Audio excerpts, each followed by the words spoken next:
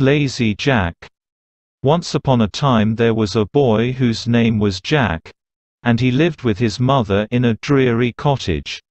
They were very poor, and the old woman earned a few pennies by spinning, but Jack was so lazy that he would do nothing except bask in the sun in the hot weather, and sit by the corner of the fire in the winter time. His mother could not make him do anything for her, until at last she warned him that if he did not begin to work for his porridge, she would turn him out of the house to get his living as best he could. This threat finally stirred Jack, and he went out and found a job for the day working on a farm. The farmer paid him 1 penny, but he was not used to having money, and as he was coming home, he lost it as he passed over a stream. "You stupid boy," said his mother, "you should have put it in your pocket." "Next time I will," replied Jack. The next day Jack went out again, and found a job with a cowkeeper, who gave him a jar of milk for his day's work. Jack took the jar and put it into the large pocket of his jacket, spilling it all, long before he got home.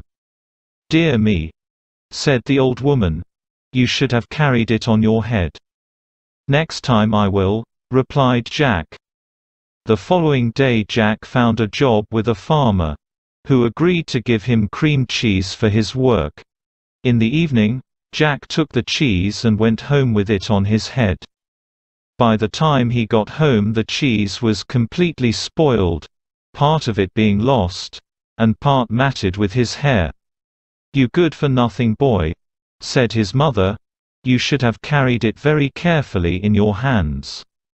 "Next time, I will," replied Jack. The day after this Jack again went out, and found a job with a baker, who would give him nothing for his work but a large tomcat. Jack took the cat, and began carrying it very carefully in his hands, but in a short time Tommy scratched him so much that he was forced to let it go.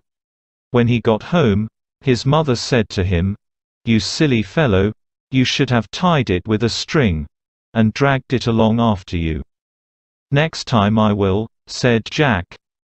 The next day Jack hired himself to a butcher, who rewarded his labors by the handsome present of a shoulder of lamb. Jack took the meat, tied it to a string, and trailed it along after him in the dirt, so that by the time he had gotten home the meat was completely spoiled.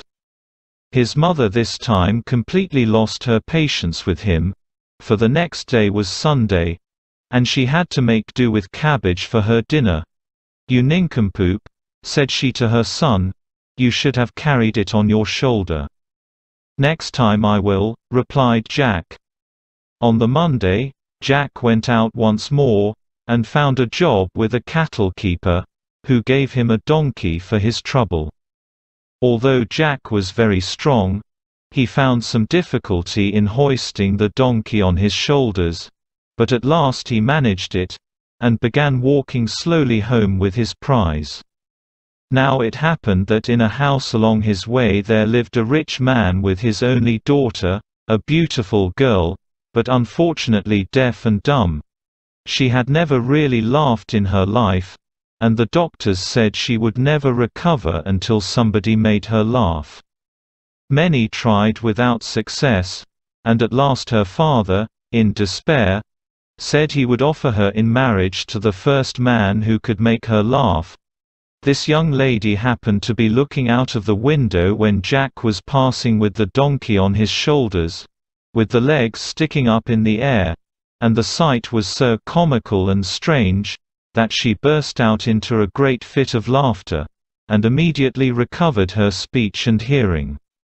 Her father was overjoyed, and kept his promise by marrying her to Jack, who was thus made a rich gentleman. They lived in a large house, and Jack's mother lived with them in great happiness until she died.